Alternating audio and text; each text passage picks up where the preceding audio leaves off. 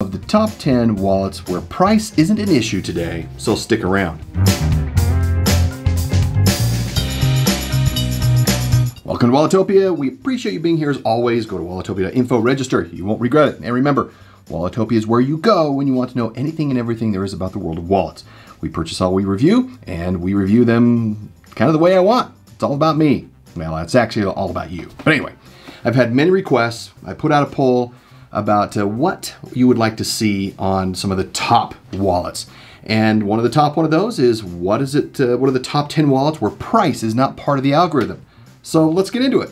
Normally you would see wallets sitting right here, but there's no wallets right here because we're going to talk about the algorithm really quick, just what the adjustment we made and where those extra percentage points went. So you can see here the normal, quote normal algorithm, what we usually do our ratings on is right here, where we have a breakdown of quality is 30%, price is 20, features 10, usability 25, and perception is 15.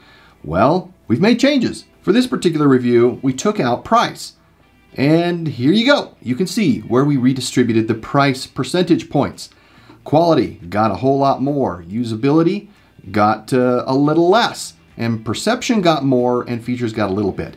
So this really reflects what you would think when you're going for something other than price. You're looking for more quality, not necessarily features, but is it usable?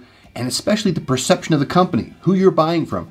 That does drive our perception of value, what we really try and stay away from, but that really is kind of what we're looking at. See if we can get them in here. This, the Craft & Lore Port Wallet on the top. Anson Calder, Card Plus Wallet. Some higher end brands do actually do some great products here. They recently reviewed Star Leathr 6-pocket horizontal. This is handmade quality leather at its best. Love it. The Abrasus small wallet, handmade Japanese, multifaceted, really, really good. Recently reviewed the Aviator Slide. Only band wallet that really made it in this list. We have the Leather MCW, classic design that has become a loved bifold wallet and a very slim footprint. We have the Anson Calder, another Anson Calder cash wallet. Consistency by a brand really demonstrated in this particular review. Of course, our loved Dutchman mirror, Gundeck Quickdraw, unique designs, functional excellence from him. We also have another Dutchman mirror. It's really knocking it out of the park here. This is the Houbei, continues to demonstrate excellent value. And finally, the lost Dutchman. This is the Jackson, fantastic, all handmade, wonderful quality. Similar to the Craft & Lore, Lost Dutchman demonstrates what you're looking for in handmade. All right. Now, price. I know price isn't what we're looking at here, but y'all want to know about price. You always want to know about price. So I'll just throw some price numbers on top of these. Now, as you can tell, the price was pretty significant on some of these, not so much on others. Some you would expect. But ultimately, when the price was removed, these all floated to the top. When price isn't an issue, then all the other factors come into play. And as you can see, some of these had some varying degrees of price. Some were very close. Hey, please take the time to subscribe. If you haven't already, you want to learn more about wallets in the future, to buy or just love and the craft that goes on, subscribe now. Now let's get through the quality of each of these as we walk through each wallet and the highlights. All right, let's look at the Craft & Lore. Craft & Lore, this is a fantastic wallet that uses Wickett & Craig veg tanned full grain leather. It is saddle stitched by hand. It smells, oh yeah. Ooh, yeah, wonderful. And there's really a wallet that I recently did a carry test on. That'll be published here very soon. Love it. Then we look at the Anson Calder Card Plus wallet. I did use this as well. This is French veg tanned calfskin. Nice burnished edges. This also has a great smell and feel to it. Love this particular wallet. Star 6-pocket horizontal. Star Leathr 6-pocket horizontal here. Full grain, veg tanned, Horween leather. And really, again, yeah, great quality here. And these crease features right here at the top, very well done. Something that does take effort. This isn't something that just happens by itself. Love this wallet. All right, let's keep on going. We have the small wallet from Abrasus. This is just again, a well-designed wallet. You're going, what the heck is this thing here? Well, that actually helps make sure that when this is closed, it closes completely and make sure that it has the full attention of the leather and the footprint that it has there. Made from Italian Butero leather. It's all made in Japan by hand. Love this one. Now let's see here. Now we've got the Aviator Slide, manufactured and assembled in Germany. The top and bottom pieces are aluminum, and of course this has coin tray as part of it right here. This coin tray is what makes this really unique offering. All kinds of options you can do with this one that are available. Quality and reduction of weight on this is what's really important with this particular one. With the Mitchell Leather MCW, designed, made in the United States. Mitchell Leather has been making this particular wallet for over 30 years now. And see if we can get this to, there we go. Get that to focus there. Love it. Established performance record. This is fantastic hardware that's here. Great, great wallet. Then we have the Anson Calder. This is the cash wallet. Again, French veg-tanned calfskin leather here. It's got this side opening for cash, two card slots here that kind of flip around. This is a nice thumb push here. Edges are burnished, which I believe are for flexibility in the cash insertion. Feels and smells great. Now we're moving on to the Dasselfine mirror. Here's the Gundeck Quickdraw. This is Italian Butero veg-tan leather as well. Feels and, oh yeah, oh man, can't get enough of that. Excellent saddle stitching all along here. It's a wonderful, wonderful design that Michael continues to put together for his particular wallets here. And get a final look at it. Very nice. And its companion on the table here, the Houbei, made in the USA as well. Full grain veg-tan Italian Butero leather, just like the Gundeck. And again, unique designs that Michael comes up with here that really make these exceptional wallets. Really, really exceptional. And then pulling in the last is the Jackson by the Lost Dutchman, designed in the United States, made of full grain veg-tan Horween or Wicket and Craig leather. Man, got a lot of focus issues here. Here we go.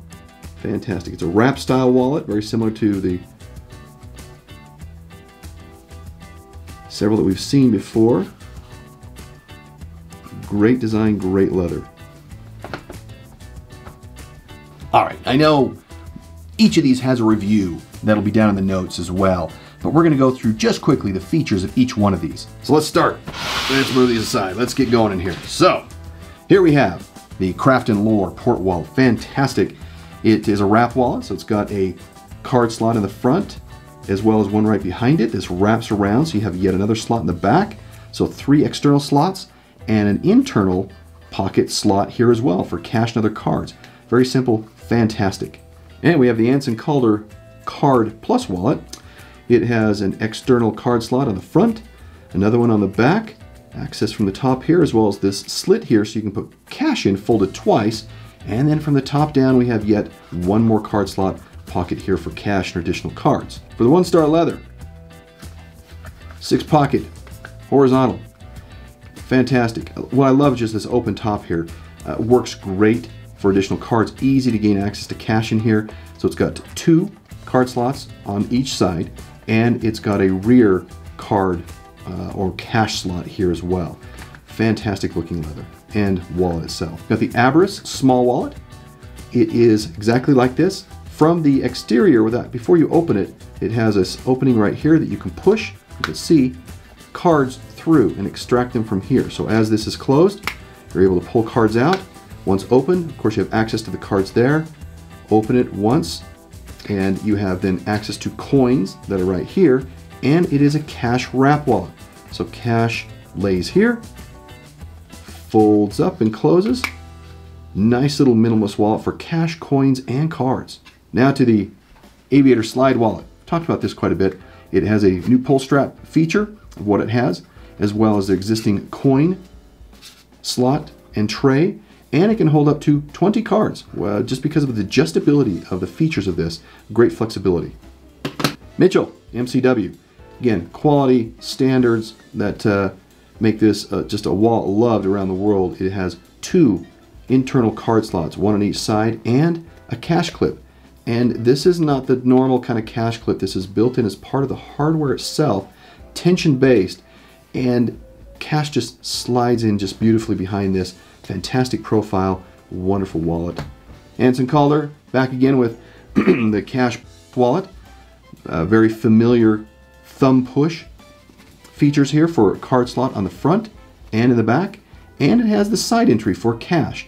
Cash that can be folded once if you're US, Canadian, Australian, twice for yen, euro, and so forth, or you can do it twice if you have just normal currency folded once. It will kind of stick out. That, what I understand, is a design feature from these folks. Now we're down to the Quickdraw Gundeck by Dutchman. Love this wallet. External card slot here. If we open it up, it has another card slot here, another card cash slot here, ability to just carry all kinds of cash and cards. Great capacity here, and this will stretch as it's wonderful leather. Then to the Houbei, a little slimmer than the Gundeck, but it is a cash wrap. A little taller in its flap here, allows cash to go in here, as well as having cards in these two front slots there, and a card slot in the back. Fantastic. And finally, we're looking at the Jackson Lost Dutchman. Another wrap wallet. It's got a slot here in the front, slot in the back, as well as another card slot pocket here in the middle to carry your cash and your cards. All right, let's see what we've got by way of card capacity in each of these. These will be pretty much recommendations from the company or what we've been able to see ourselves. Craft and Lore, really up to 10 cards comfortably once this stretches. This is all once the leather has stretched out properly.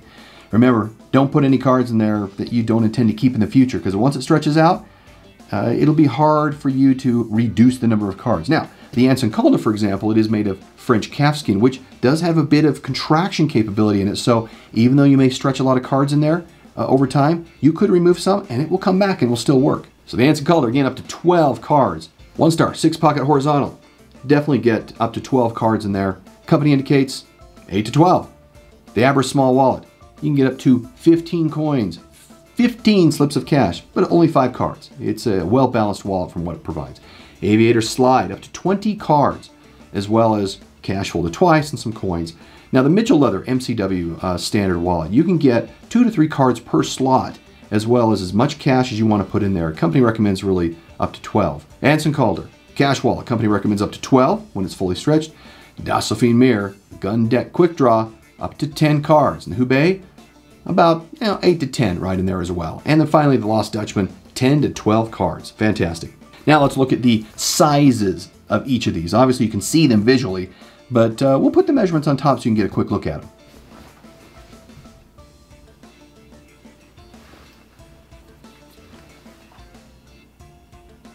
All depends on what you want to carry in your pocket. Those are the sizes.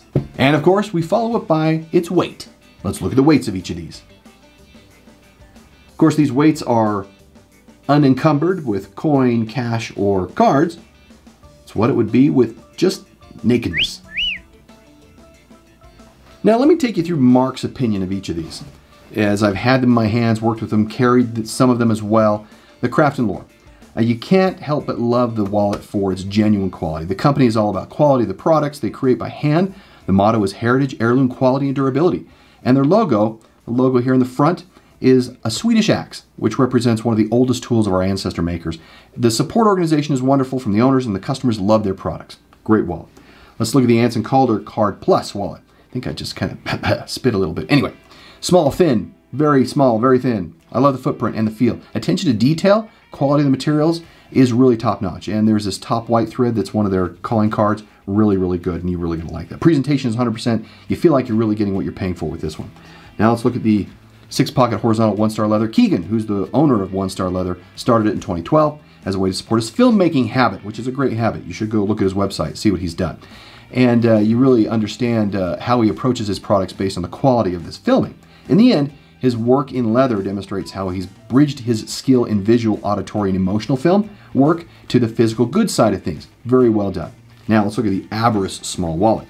This little wallet, love the various material options with this wallet, and this one in particular is made of Butero leather, as mentioned, and it will form to your body over time. The capabilities for cards, cash, and coin really is fantastic on this.